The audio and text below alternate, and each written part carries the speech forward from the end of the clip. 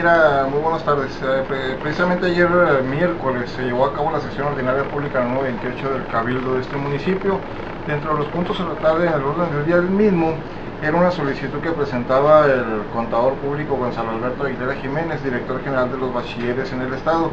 Este oficio que mandaba el citado director es a fin de solicitarle al Ayuntamiento de Licias la factibilidad de enajenación a título gratuito de una superficie de 1 hectárea adyacente a las 3 hectáreas otorgadas anteriormente a favor del Colegio de Bachilleres. Esto, como tú sabes, se ubica en lo que es la prolongación de la avenida Fernando Baeza y avenida Nuestra Gente. Los regidores tuvieron a bien dictaminarla en la Comisión de Obras Públicas y efectivamente el día de ayer fue hecha una votación unánime en favor de la enajenación a título gratuito.